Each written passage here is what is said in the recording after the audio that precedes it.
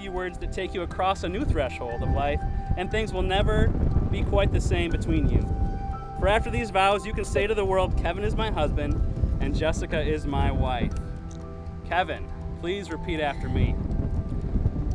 I, Kevin, promise before God, our family and friends.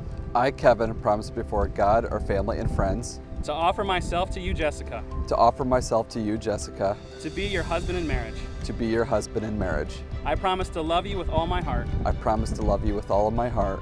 To be true and faithful. To be true and faithful. To be kind and forgiving. To be kind and forgiving. To be unselfish in my love. To be unselfish in my love. With Emma and Lila at our side.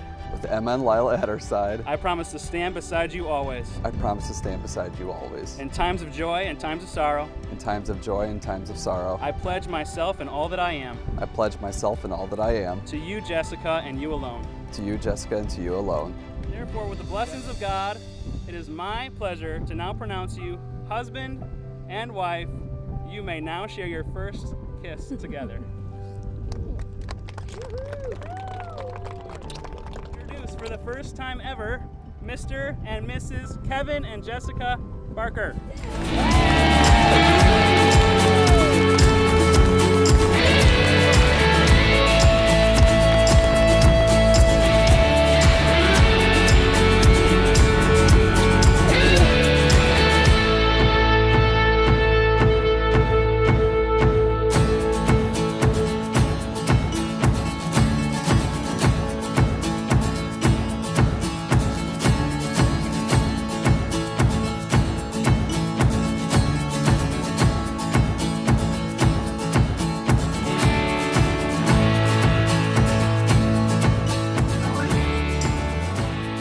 Janet and I are extremely proud to have Jess as part of our family. She is a wonderful, wonderful person, and her parents are wonderful, and I'm getting to know others around here today.